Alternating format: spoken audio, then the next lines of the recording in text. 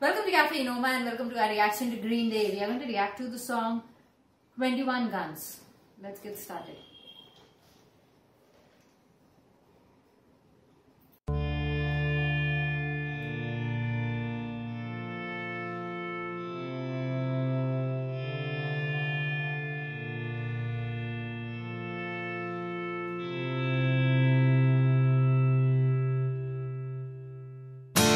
Do you know what's worth fighting for when it's not worth dying for? Does it take your breath away and you feel yourself suffocating? Does the pain weigh out the pride?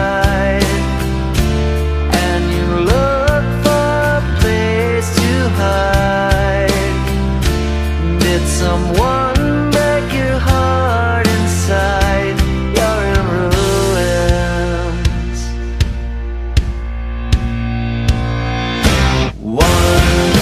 21 guns. Lay down your arms and give up the fight.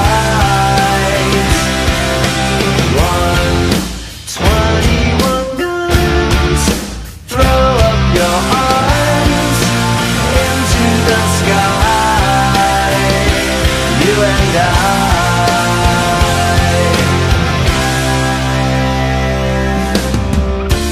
When you're at the end of the road and you lost all sense of control and your thoughts have taken their toll, when your mind breaks the spirit of your soul,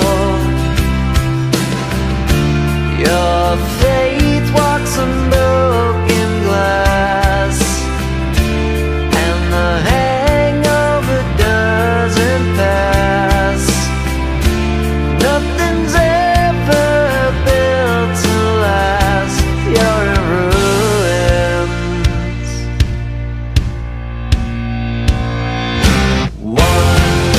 21 guns.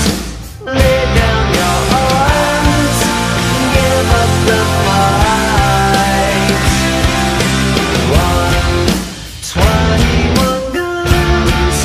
Throw up your arms into the sky, you and I.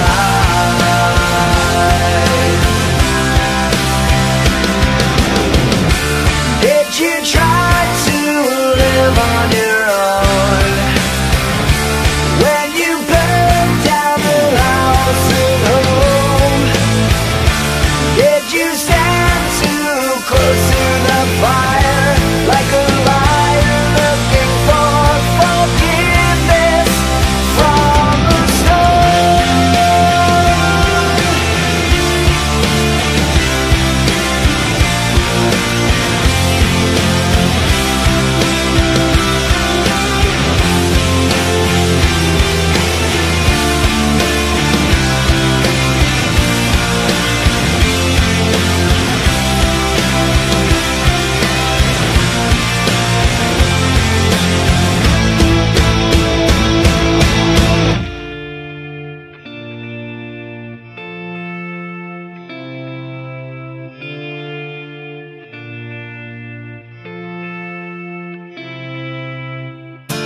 When it's time to live and let die, and you can't get another try, something inside this heart has died. You're in ruins.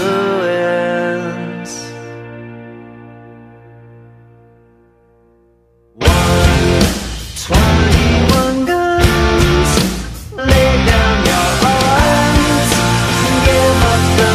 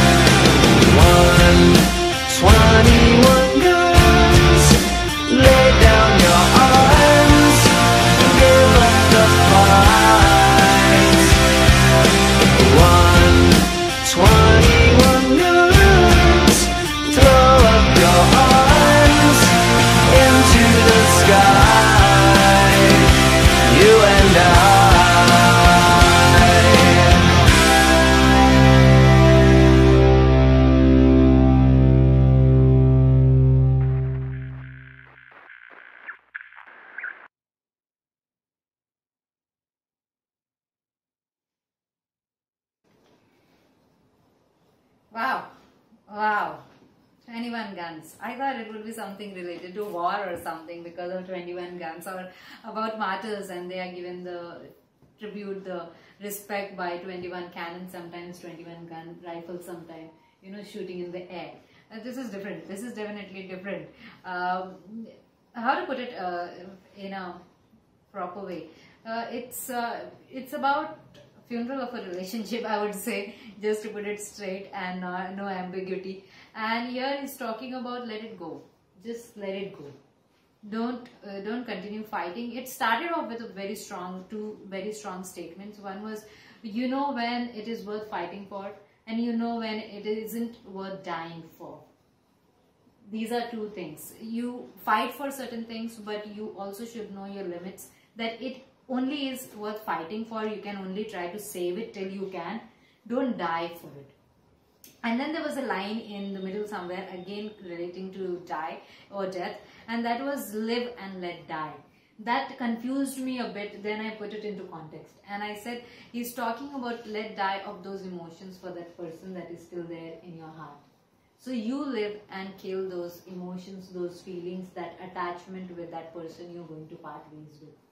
So it's all about, it's very difficult to make youth of today, the young people of today, understand what exactly their priorities should be, how to get over certain things and how to get over people. But this kind of lyrics and the way it's written by a young band, probably Green Day must have been young when they made it, this connects with them more. This kind of language, this kind of giving and making them understand the analogy, the references, this strikes a direct connection with them than any other way of going about it. So if something is the most difficult thing in the world to do is knocking sense into young people, because it's not easy to make them understand, because often there is a huge gap between the person who is trying to make them understand, because they see what exactly is going on, and them, because of the age, because of the experience, because of the knowledge, because of the wisdom, because of generation. So it's very difficult to do that. That is the most difficult job of anyone. But when you write like that, when things are made clear like that, that is when it's easier. And it's in a very unique way of saying things, but making things clear. You live, understand this is where it ends. Let it down, relax, leave it. Live for yourself now, it's over. Just make peace with it, that's it. Yeah, this was remarkably pleasant with its intense lyrics and intensely thought-provoking lyrics. Yeah. It doesn't have to be you that is going to fight or is going to battle or going to war. It can be anyone. Every single human being will connect to this song in some way or another. We have so much animosity and hatred within us at times, and at times it eats us up whole. It may not do anything to the other person that we hate or we have that much animosity for or against, but it eats us up whole as far as stress, hypertension, anxiety, worrying, even downright depression. Yeah. So, it's very difficult at times to live and let live, but that is the greatness of a human being. The courage of a human being is in doing that. Live and let live. It takes immense courage in the world of today to mind your own business, to live and let live, and to not interfere in things which you know are not the right sphere to poke your fingers into. So very well written by Green Day. I see it from my own perspective. I come from a country which has a history of being peaceful. We come from a country where hospitality is our middle name. It's all about being courteous, kind and nice to guests and visitors and each other.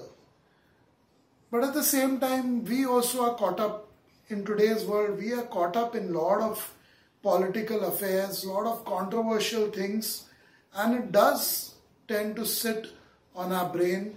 It does get a solid spot in our minds. And even though lots of us in this part of the world are experts at meditation, still the stress and the worries and the tensions of what is going around us is starting to eat us up in this part of the world too. A beautiful song, probably written for the American people, but it connects with me just like it connects with them, but in my own little way. Beautiful song, I would call it a masterpiece.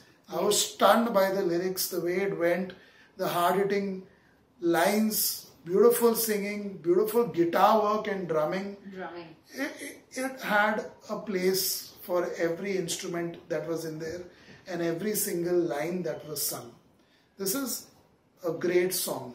Not for everyone though, not for the faint of heart, and not for those who do not accept another person's view with an open mind. So it's not for those. This reaction or music like this.